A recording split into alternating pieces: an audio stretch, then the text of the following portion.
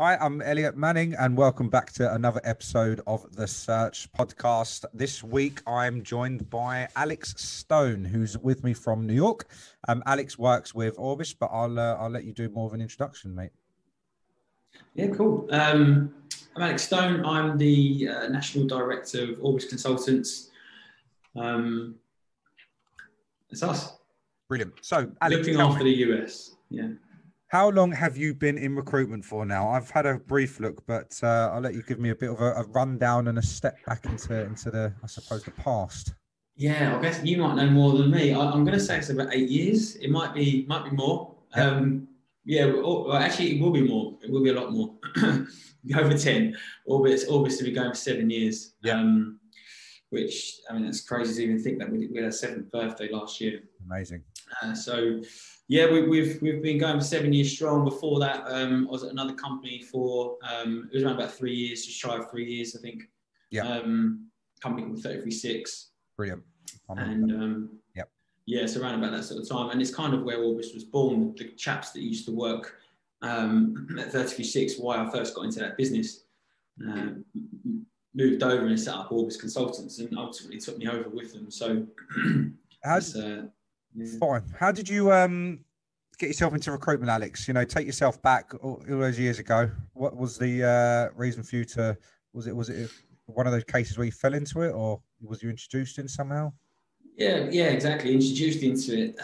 So one of those chaps I was talking about, it was an old friend of mine. Was in recruitment, was doing recruitment, and we used to get the train together sometimes. And I think we had like a conversation one day.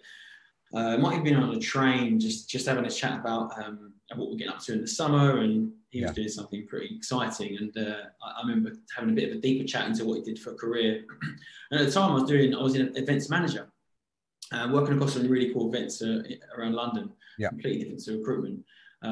It's quite a heavy people job, so I guess maybe stretch myself into try and find some similarities between the two. But I remember he just said you should come and have a chat with the owner of the business, and I did, and the rest is history. Brilliant. So, did you ever set your sights on working internationally? So you got into recruitment, you did obviously your stint, within the first agency, moved over to where you are now. Where did this all come about in your career to go international? Well, the US, I kind of always had a bit of a soft spot for the US before I even considered or knew that the US was as big as a market as it is. Yeah. I was always considerate of all the clients I was talking to out of Europe, and I was heavily working across the UK and Europe to understand what their presence was in the US. So I was pushing it more and more to the point where business was coming in from our existing clients in our EU office. Yeah. And it just become more and more obvious to consider opening up an office in the US, which once we decided that it was a move to make, it kind of was a transition of a 12-month transition of, taking that step more and more of pushing more business and taking a step away from the EU presence that I was having personally. Where did New York come into it? And obviously, I know you guys have predominantly been based more sort of Brooklyn way, but why New York? Why not LA? Why not Texas and where everyone else is raving about? I know you guys are there now, but initially, where did the New York, I suppose, side of it come from? Well, it was because it was our main client. Our main client in the US was based in New York, so we went where the business was. At the time, I didn't really know much about the rest of the country, the booming rest of the country. So I've been over here just over 3 years. It didn't take long to learn about all these other tech hubs that were just taking off. But a lot of my clients were hiring out of their New York offices. So we decided to make the obvious move and go to where our biggest network was. Yeah. And after landing, it didn't take very long to then open up other areas of the country. Had you visited the US previously and done the kind of, because a lot of people that I speak to, right, and they want to move over to the States and work there, they haven't actually visited the States. They don't know what it's like. And it comes around quite a lot when recruiters call me and like, I want to move to New York. Have you ever been there? Like, no. I think you should actually go and visit. And explore it and research it before you change your entire life. Is that something you did, or? I spent quite a lot of time over here. I did, when I was a kid, or 17, 18 years old, I did one of those like summer camp trips, when you go over and you're a council. And then I went travelling afterwards for about 6 months. And I'd come over quite for work as well. I'd come over every quarter, I'd say, leading up to it for about a year and a half before I actually moved over here, which was December 17. Yeah. So I spent quite a fair bit of time over here beforehand, but I completely back you. The amount of people I speak to in the UK that have an interest in the US that have never set foot in the US, or if they have, they've been to Disneyland or to Vegas or something like that, which is very different to other parts of the country. For any recruiters, I mean, even joining, your business, and generally speaking, would you have any advice for them who have got thoughts to get out to the States, even colleagues of yours, before they actually make that move? Do you give them, is there any points of recommendation, or? Well, from a personal perspective, if you're talking business aside, absolutely do your own work. I mean, the US is significantly more, the cost of living is significantly more than the UK. Yeah. So you need to take that into consideration when negotiating salaries or looking into what potentially rent could be. Yeah. I honestly think in New York, specifically in the city, it's 2 times, in many cases 3 times more than cost of living in the UK. So you need to take into consideration a lot of because I think a lot of people in the UK here are the base salaries in the US, and they're higher, a lot higher than the UK, but it's relative. And they take, typically I've heard a lot of stories where people take the first thing that comes across their desk without doing a lot of homework. So I'd recommend strongly having a look into what rent costs are, what just typical cost of living is, like a grocery shop in the US, like a week's grocery shop is equivalent of a month's grocery shop in the UK, in London. Right, yeah. From a cost perspective, and it's just a lot you need to have a little look into. But again, it's relative. People earn a lot more money here. Definitely. Fine. Now you are in the States and you've been in the business for some time. You've done your research. You are where you are. You're now growing a team out. Where did this leadership side of it come from for you? When did you realize that you wanted to manage and have that responsibility? Because not a lot of recruiters want it. Not a lot of recruiters have the natural ability to do it. But where did this happen for you? When did it click?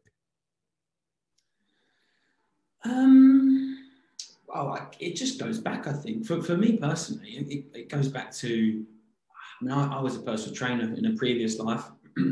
So I was taking boot camp sessions. I was always leading groups. And then when I got into my first recruitment company, I think after about 18 months, I was leading one person. I think I got to leading 3 people.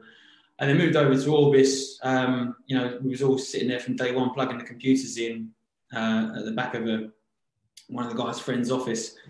And it just organically happened, to be honest. That I was pulling in a lot of business. I think it happens for a lot of people. It wasn't necessarily something I went after. It wasn't an avenue I decided to go down, but it went that way just from success and needing the hands. And after having been with the business for so long, understanding expectations of the business and processes and everything that's the way we do things, we kind of organically, as I say, come to that type of position. But after being a leader for the last 7 years, I definitely wouldn't say it comes natural. For all leaders are constantly learning, but you just start to spend quite a lot more time learning and researching and listening to leaders internally and externally, and bringing a lot of things to the table of what you think works and trying and erroring. But as I say, I as a leader, I would not say I'm the perfect leader at all. I'm constantly learning and recognising mistakes and adapting from there. And I humbly, I like to think that's the way most people would like to think anyway, or unless you're nailing it, then I think everyone's got something to always learn. And the last person I had on the podcast, she said the same thing. Like, she's not the perfect leader. There's still a lot to learn. She does make mistakes and she's only human. And I think that if you can admit to that, then, you know, that's I think personally, in my opinion, that's the right personality and the way to go about it. If you think that you're the best leader and you know, then great, good for you. You know, you've got to kind of, I suppose, live to that expectation.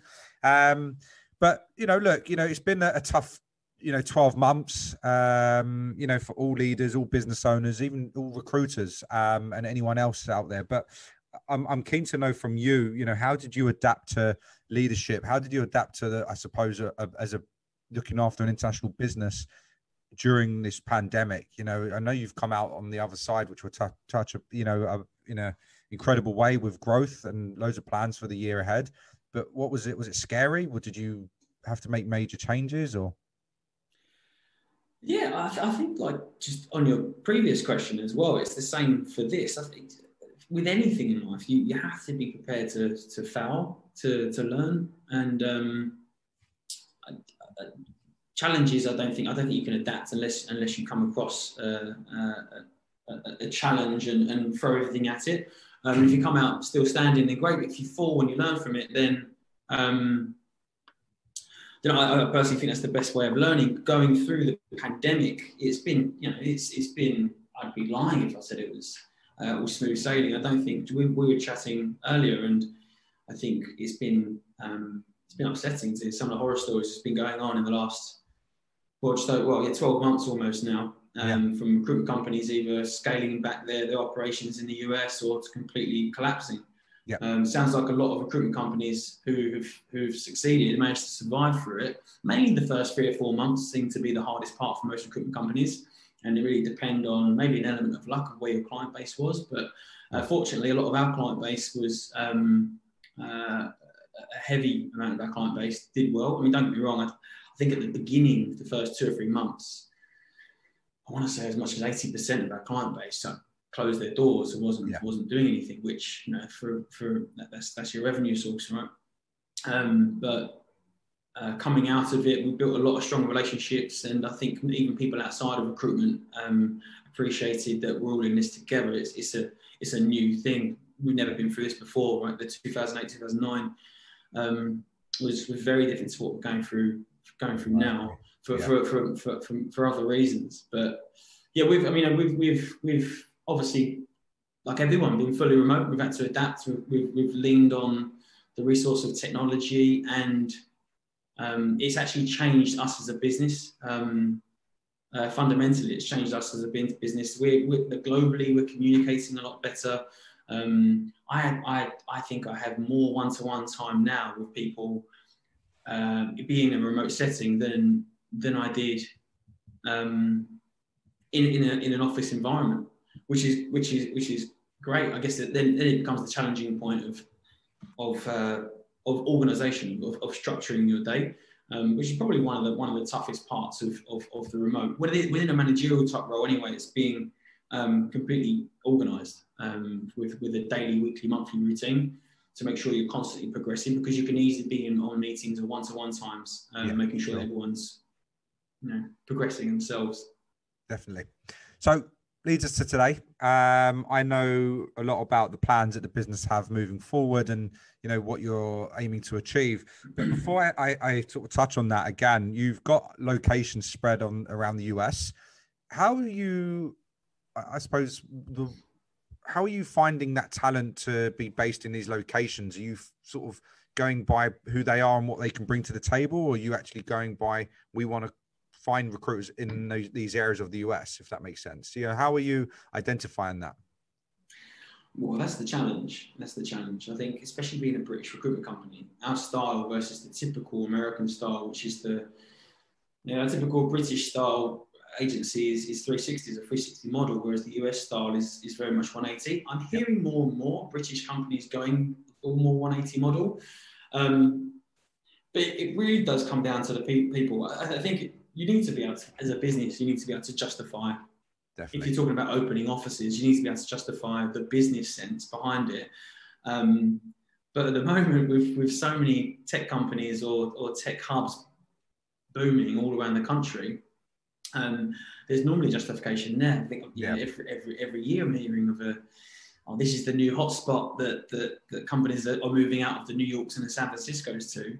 But finding talent to join us, it comes down to the people's skills. You know, you can reskill someone. I don't think, unless it's a real niche specific role that you need someone for. Yeah. I think if you've got the fundamentals of being a good recruiter, which is a broad term, a consultant, everything from your creativity to your communication skills to your tenacity to everything that your humbleness, your ambition, all of the soft skills you have, if you have that as a package to be the perfect recruiter, then I strongly believe that you can do anything in this game. 100%. So it's out there searching for that type of a person, which it's quite hard to interview for that. So it's nailing, finding that type of those characteristics. Well, my next question was going to be, what are you guys looking for the growth aspect of the business this year? But you've answered a lot of that. But tell me, kind of, what's the growth plans now? What do you guys have as a vision for 2021? Is a lot there? Yeah, there is a lot there. Well, the plan this year is we've got quite ambitious, as you know, ambitious growth plans. We've got an office in New York and Nashville. We're looking to open up our third office this year, which is most likely going to be in California. Amazing. We're looking at another office as well for 2022. And there's a few strong contenders there. But again, it really comes down to business justification, where we're doing a lot of business outside of our current hubs. But also, if we believe in people internally, I mean, we'd always rather grow within to understand people's interests for us as a business. And if someone shows an interest to go to a certain location, then we'll absolutely hear the justification, hear the business sense behind it. But that's exactly how our Nashville office was born. Amazing. One of the chaps here wanted to move to Nashville, was moving down there for personal reasons. It happened to be a tech booming city, and which was great. Yeah. And we fully backed him, and we've gone down there, and now we're aggressively got some hiring plans this year across there, and eventually California, and obviously a New York hub. So just to finish off, for those listening in who are in recruitment and based out in anywhere in the US, even the UK, what do you, Alex, want to see from them in their experience, other than what you've mentioned, those attributes and those, I suppose, personality skills? Is there any particular tech that you guys focus on that you are looking to develop and build out that you want to see people from? Well, there's always a wish list. I think there's always a... What's the ideal? The ideal. I mean, if someone comes from technology, if someone comes from, specifically a background of things like software engineering or anything sitting within technology, as I say, it's you can really can reskill someone if someone's got the soft skills. We've obviously got a wish list of if you can bring something to the table, i.e. a network to the table, which has been built over X amount of years, then that saves a lot of time ultimately. But I don't think we're ever going to close the door on someone who has a good understanding of recruitment and has covered technology, which is a very broad sense. But at the same time, we're looking to open up other business areas as well. So we're speaking to a lot of individuals at the moment. Just interested to hear what people do and where their interests lie, and if everything adds up, we'll absolutely consider something else. Brilliant, Alex. Well, look, if anyone's listening to this, podcast and they're interested in Orbis, I think you guys just on the Hot 100 as well. I noticed today. So, incredible achievement, growing business. I've always respected you guys and seen you guys in the market, non-stop moving forward. So if anyone wants to talk to Alex, reach out to them directly. Anyone's got any questions, just ask me, and I'll set up an introduction for you to I suppose find out a little bit more about what they want. Anywhere in the US, don't matter. If you can bring something to the table, you're a technology specialist across all verticals, it's worth a conversation for sure. But Alex, it's been great to get to know you. It's been great to know a bit more about the business and its journey and what you guys stand for. I really appreciate your time. I know you're busy, so I'll let you shoot off. But again, thank you so much. And we'll definitely, I'm sure we'll speak soon. Nice one. Thanks a lot, Elliot. No problem. Cheers, buddy. Speak soon.